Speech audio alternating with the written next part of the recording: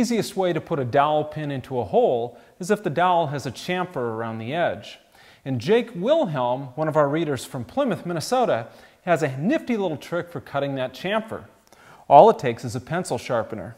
Just stick the dowel into the pencil sharpener, give it 2 cranks, and it'll cut a nice smooth chamfer all the way around.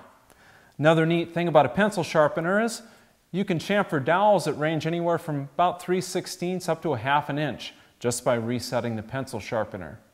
Jake, thanks for that handy little trick, and the next time you need to chamfer dowels, remember your pencil sharpener. Thanks for watching.